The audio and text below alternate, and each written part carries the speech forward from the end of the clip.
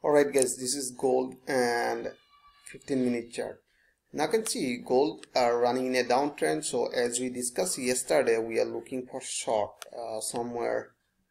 We was looking for a breakout. So here you can see price just broke this level and continue toward the downside. Alright. So now I can see here we have seen two breakout from this area, and here finally we have seen around 38375 38375.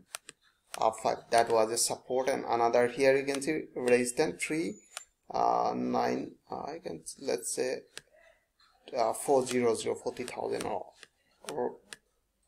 almost. All right, so that is the resistance line here. So I have seen the prices are running in between this range right now.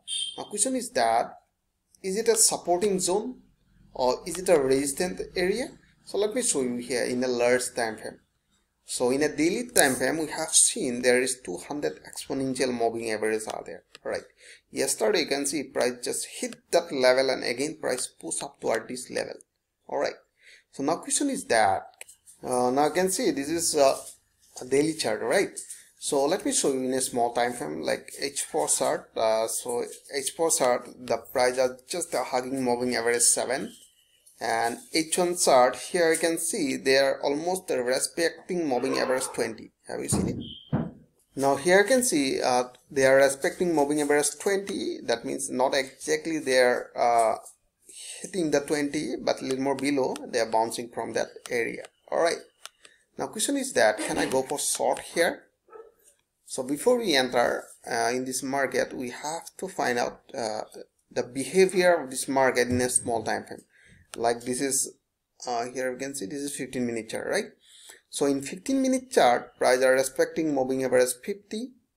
So price are bouncing from moving average 50, 50 and 50. Somewhere here we have seen they're trying to bounce from this area. And if you wanna see according to the price action method, we have seen they create a new high and higher low, but next time when they are attempting to break this higher point but fail. Now we are expecting it will continue toward downside. So in that case we are looking for a breakout. Alright, so what is the breakout? We are looking for a breakout trading strategy. So in that case I wanna connect supporting line, so in a small time frame, because we have seen here around 39207, that is a strong support. Why is it important? So first we have seen price broke this level, hit and reverse.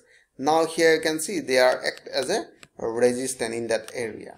So finally they broke this level. When price retraced toward this level, exactly we have seen price hit and reverse from this area. Means here they are respecting as a support, means around 39207 level are respecting both sides as a support and resistance. So in that case we are looking for a breakout. So once price break this level, so that will be our sell opportunity, and the target will be somewhere here, previous lower point. So I hope you enjoyed this video. If you like this video, please like and subscribe. Thanks for watching.